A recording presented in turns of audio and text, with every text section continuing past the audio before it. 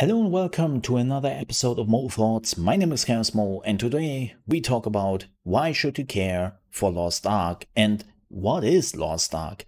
If you have missed it, yesterday it was announced that Lost Ark is finally coming to the West through Amazon Games, or well, even though Amazon is making a big secret, it's basically very much confirmed by another South Korean website who had an interview with Amazon and Smilegate RPG about Lost Ark, and they were basically naming the game as Lost Ark, so it's out there in the wild. Even though the full release and the full press release of Amazon is still missing, but that is coming in the next few days, I'm pretty sure. Now, we don't really want to talk about that. If you want to know what are the ifs, whens, and why Amazon is caring for this particular game, you might want to check out my other video. I will definitely link down below in the description. Now, the question is, of course, what is Lost Ark? Well, first of all, Lost Ark is an MMO. Even though it's a top-down action RPG, it is a full-fledged MMO. It's not like you are going into a hub, meeting with a few people, and then going into a dungeon. We are talking about a full-fledged MMO with huge open world and thousands of people on one server, but with a top-down view. But that is not the only thing which makes this game special. There are a lot of things which makes this game different. And it's not just the usual World of Warcraft clone or even like EverQuest clone. It is a mix between theme park MMO and clearly a sandbox. But I think we are starting from the beginning. As you can see, the game was developed in South Korea, then was released in multiple Asian countries and in Russia, and now the Western release is happening next year, but I'm pretty close we will get some closed betas. Pretty sure, not pretty closed. I'm pretty sure we will get some closed betas and open betas this year and next year. But why should I care for this game? Like, come on, man. It looks like another free-to-play Asia MMO. Nobody really cares. Well, yes, it might look for you like that, but it's clearly not. I have actually played the game for the last few months on a Russian server, and the game itself starts very standard-esque, but becomes very different, as you can maybe already see in the background. There are a lot of in-game cutscenes where you are like, oh, this looks rather interesting. I didn't really expect this. And which brings us to the TLDR of this game. This game is a mix between Sea of Thieves, or somebody took Sea of Thieves and built a complete MMO around it. And I would say we are starting at the beginning. You are creating your character, like in every RPG and MMO out there, and you have multiple classes who then have subclasses, and every class feels a little bit different, which is also one of the reasons why it took so long for the game to actually come out here. Wait, classes are? Nah, not the classes, but the genders, because in a lot of Asian games, genders are mostly, or classes are mostly locked behind genders, and it's the same thing with Lost Ark, like the warrior or the berserker or the destroyer. They are all like males, and if you want to play a mage, well, you better play as a female, and there's no way around it.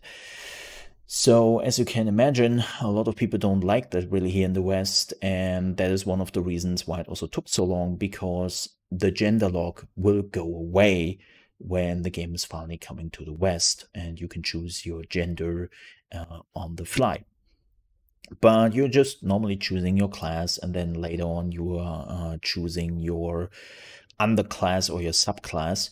And you are starting off in a tutorial area, which is designed for your class only. So every class is starting in their own tutorial area. And then afterwards, you are getting thrown into broader tutorial area. So at level 10, you're done with the normal tutorial area, and then you are ending up in, let's say, in the bigger island, which is still considered a tutorial though. This is where you learn your class, where you see dungeons, where you have like tons of cinematics, where you learn crafting. Like, you're basically getting trained all the standard MMO stuff. And you might say, okay, well, that doesn't sound really special. No, it really isn't. Like, as I said, this is like another tutorial area which runs till level 30, 35, which doesn't take that long, really. And that is where the game is opening up. Like, the game goes really crazy at level 30, 35, because this is the moment where the game says, okay, we did hold your hand for quite some time. We are done with that now. Welcome to the open world. Welcome to the MMO part.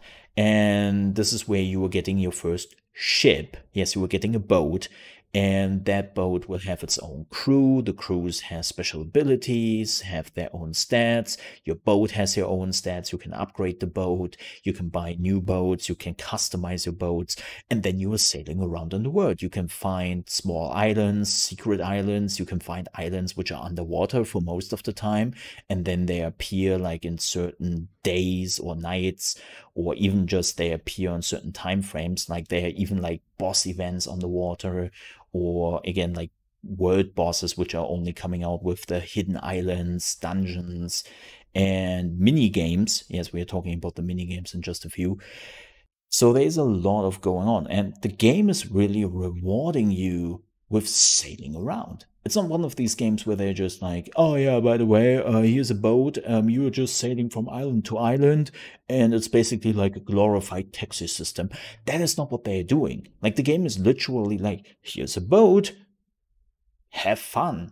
Like, see where you end up. See if you can find like new islands with boss fights, quests, dungeons, and the world is basically yours to explore. And you are getting rewarded for it. One of the main things which are really special in this game, and very important for a lot of MMO players out here, are dungeons. How does the dungeons work? Well, the first two dungeons you are getting in the game are very simple to like a lot of MMO dungeons you have seen out there, and they're really for the beginner. Like, this is where the game is like, okay, this is a dungeon, this is what's happening, this is what boss fights are, and this is what you can expect from the game a little bit. Nothing crazy. Then at the third dungeon, the game is like, all right, enough tutorial, let's talk business. And this was actually the first dungeon where my group and I vibed a lot. Especially the end boss was absolutely crazy, and the boss fights are really different. They have tons of different mechanics, sometimes where you have to utilize the surroundings. The third dungeon is actually, there's not a lot of trash mobs in the dungeon. It's just tons of traps. Like, there are traps everywhere. Like, you are getting destroyed by those traps, and then the end boss is like, oh, you used all your health potions? You used all your tricks? Well, let me introduce you to my skill set. And then he's mopping the floor with you. And this is what they are continuing to do with the dungeons. You can also play, and this is actually really cool, you can play the dungeons alone or with a group. And when you, of course, playing them alone, everything is easier than with a group. And you might say, wait, why should I play with a group then? Loot. The answer is just loot. You are getting so much more loot and better loot with a group that, well, you want to play with a group. If you want the loot, you are playing with a group. Simple as that. And so the dungeons are really cool. Very cinematic. By the way, they have tons of cinematics in this game. Very, very anime-esque. Like, they're going full on anime in their cutscenes. If you're not a fan of like big explosions and big fight cutscenes, you were probably getting a little bit annoyed, but the cutscenes are really cool, especially in the dungeons. Another thing which is very important in the dungeon is actually that they have secrets. I know this is not too important for people who have already played the dungeons. When you already know where to go, then you will be like, oh, I know where the secrets are. But for new players, this is actually kind of interesting and lucrative, because these secrets can give you some good loot. So you actually want to check out the dungeons and not just run through them to the next boss without keeping an eye out for the important parts. There's housing in the game, as you can see it right here in the trailer, where you are building your own little housing area in a sim style, and everyone can have the housing. I'm looking at you, Final Fantasy XIV. And it's actually like this game has a lot of stuff to do outside of fighting and outside of just running dungeons. Like as I said, the sailing and the quests you can do on the sailing, like you can do a treasure hunt or a monster hunt, or there are certain events you need certain ships for that. Like it's really cool. There are tons of mini games in the game. There is a card game in the game, a little bit like Gwent, if you want to play that. I know it's not, it doesn't really play like Gwent, but just to give you an idea what's in the game. One of the other aspects, besides of the mini games, which are for fun, is crafting. You can see it right here. The character tried to do some crafting and then got tricked by his friends with some sort of costumes.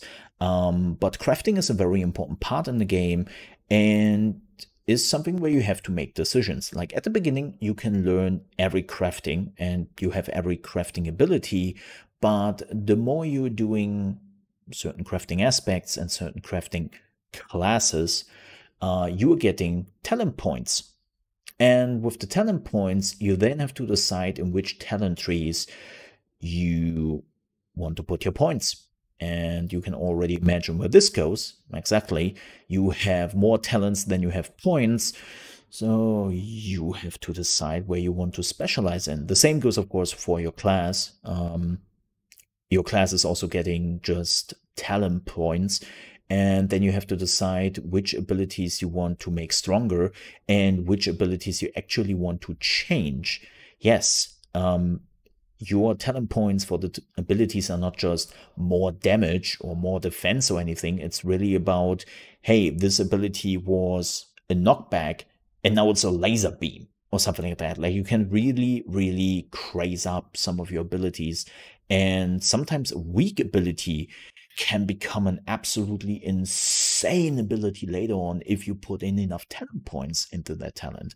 So there is a huge character customization in the game. There are also runes and other magic upgrades for your character in the game, but it takes a little bit till you get there. Like this game has a lot of end game to show for, and that's what the game makes it so interesting. So it's not just like in the first 20 levels, you will see all what the game has to offer, but there's still stuff coming in the game even if you reach max level. And to ask a question, yes, there is PvP in the game.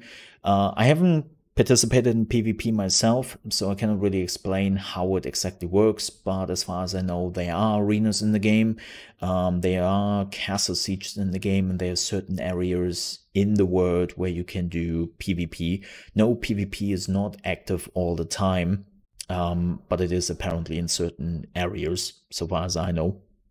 Again, I've never participated in PvP, so I cannot really 100% explain how it works. There are raids in the game, which are also running a little bit in the trailer here you see. And all in all, this game is, if I would put this in the TLDR, they have just a lot of things from other MMOs. Like every time you have like certain features where you think, hey, you know what? This was actually really cool in this particular MMO, but that was also like the only thing they really had, which made the game interesting. And basically, LostArk, sorry, my mistake. LostArk was basically looking around, and we're taking ideas from every MMO, like every particular gameplay element which was cherished by a community somewhere in the game was taken and put into this game in some shape or form. Not 100% copy, like as I said, they put their own ideas in there, but it's just, this game is trying to overwhelm you with content. Is everything quality?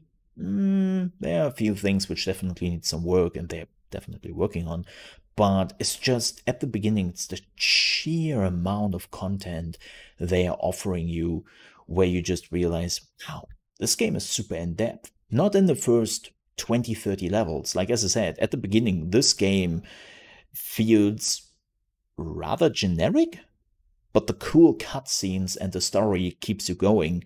So you're like, yeah, man, okay, I know gameplay-wise it's still a little bit on the lower end, but at least like the cutscene and the story keeps me going, and the fighting feels really smooth.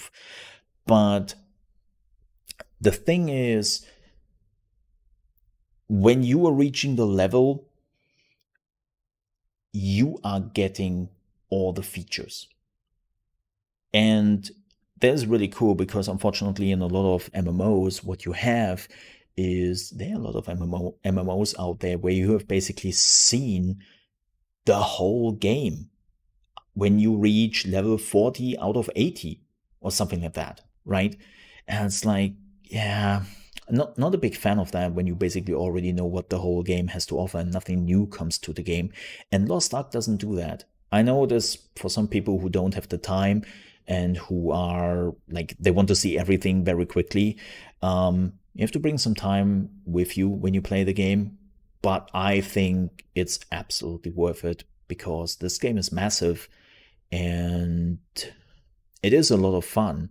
And you can just do, and when I say massive, this is the last thing I will say on Lost Ark for now, is even when I mean it is a massive game, that doesn't mean you have to put in hundreds of hours in this game before you see anything, or you don't have to be a hardcore gamer to play this game. Even if you are just having like an hour or two per day, you can still do tons of stuff, which doesn't need you like 4, 5, 6 hours of gameplay every day. Like they are not that crazy. So it's a game for hardcore gamers, but it's also a game which is meant for casuals. So you can do both, but there are limits. Like I will make this very clear. There are certainly areas in the game where you need a group, where you need people who help you, and where you have to put in the hours. But there's group content and there's hardcore content, but there's also still enough to do for people who don't want to do like group content, who don't want to put in like 4 or 5 hours a day, right? And that is completely fine because Lost Ark is actually offering you a lot of things. So I would definitely say look forward to this game. We would definitely cover the game a little bit more here. We will wait for the Western beta and open betas and stuff before we are doing more on the channel with it. I know I could just fire up the console, not the console game, the Russian version of the game, and then I could just play it. But that's not really what I want to do because I also want to see what actually changes for the Western version. I think that is very, very important to note. And yeah, we will definitely be back with Lost Ark when there's more, and that will be in the foreseeable future. With that said, thank you so much for watching.